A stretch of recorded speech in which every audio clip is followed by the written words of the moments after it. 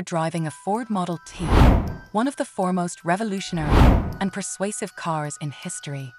You are feeling the straightforwardness of the controls, the unwavering quality of the motor, and the reasonableness of the cost. You're a portion of a mass development of Ford proprietors who share your appreciation for this viable and flexible vehicle. But do you know the humble and motivating history of this car? A history that includes an agriculturist boy who didn't like school, but adored mechanics. A history that includes his energy for development and his vision for mass generation. A history that Ford has attempted to share, celebrate, and honor. Usually the story of how Ford went from being a farm boy to a car mogul, and how he changed the world with his development. A story that will stun you, shock you, and rouse you. Usually the story of the rancher boy who invented Ford. The thought of a car, which employs an inner combustion motor to move on wheels, was not modern. It had been around since the late 19th century as a way to move forward transportation and portability. But it was Ford who made it his individual mission to make a car for the common individuals, as a portion of his vision of a distant better, a much better, a higher, a stronger, an improved greater than an improved and more affluent society. He began his life as a farm boy in Dearborn, Michigan, where he developed an interest in and an ability for mechanics at a youthful age. He detested school and favored tinkering with machines and devices. He eventually cleared out the cultivate and sought after a career as a builder in Detroit, where he worked for different companies and learned from distinctive tutors. But his desire and inventiveness drove him to begin his possessed company, Ford Engine Company, in 1903, where he kept on testing and moving forward with his car plans. He confronted numerous challenges and disappointments, such as the need for stores, competition, and claims. He also had to bargain with the skepticism and feedback of the open, who saw cars as costly, unsafe, and illogical. But Ford decided to demonstrate them off-base. He chose to center on making a car that was basic, solid, and cheap, that seemed to fit a family of 5, which may run on any kind of street. He moreover chose to receive the concept of the gathering line, which diminished the time and fetch of generation and expanded the quality and amount of yield.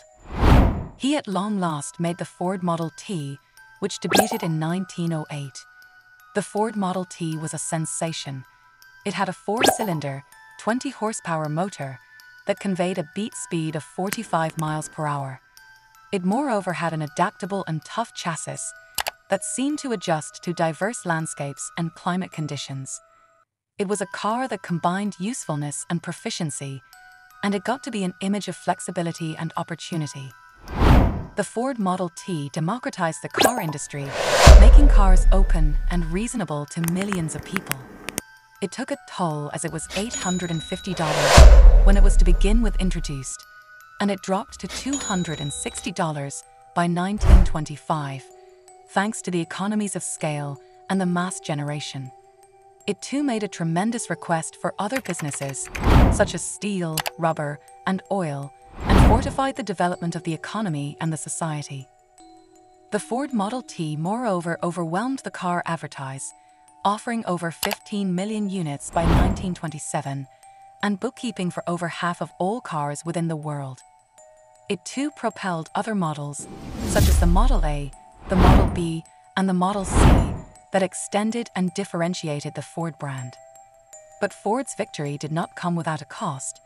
He had to confront unused challenges and discussions, such as labor debate, social issues, and natural impacts.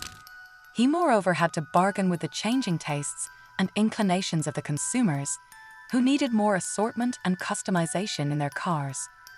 Ford had to adjust and enhance, once more, and grasp modern advances and patterns, such as electric and crossover vehicles.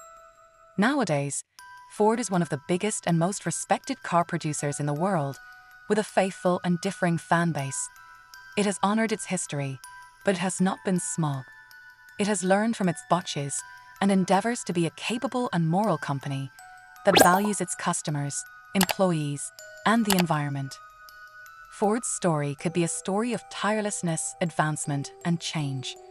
It may be a story of how a car can alter the world, for way better or for worse. It may be a story of how a car can reflect the dreams and the substances of humanity.